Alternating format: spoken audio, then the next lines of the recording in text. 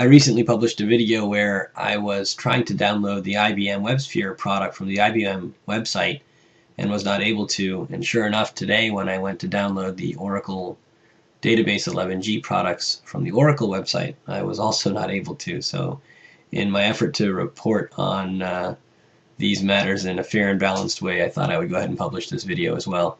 When I go to the downloads and then Database 11G downloads, you can see that it takes me straight into the 10G downloads for the Express Edition and 10G Release 2.